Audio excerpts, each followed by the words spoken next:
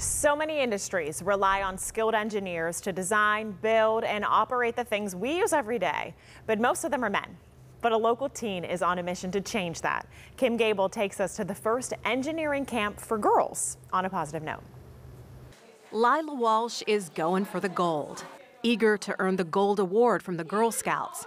And when it came time to choose a project based on a need in society. So the issue that I sort of saw in our community was there's such a lack of girls in STEM, specifically engineering. Only less than 15% of working engineers in the U.S. are female. And so that's sort of why I picked this project, and I thought that a summer camp would be a great way to kind of get more girls involved. So this rising senior at Bethel Park High School started the first Girls Guide to Engineering summer camp. Young ladies in grades 6 through 9 spent the week learning and doing.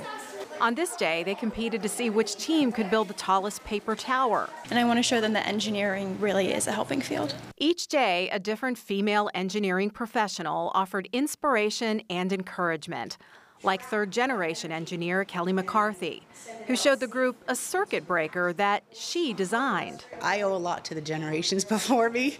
They've paved a lot of ways for me, but makes me emotional. But knowing that their voice matters. Women have powerful voice. They have ideas that other people don't necessarily think of, and we need all of those to be designing the right products. Kelly's experience and Lila's exposure are the components that will help them make those connections. I want to inspire other kids to be engineers as well. Endless possibilities for someone with a creative mind. They may be only in middle school, but there's already proof of their potential.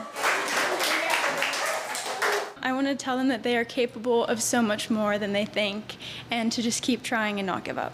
Sound advice from a gal who even dressed up as an engineer for Halloween in the 3rd grade. Forging new relationships and building confidence with our future engineers.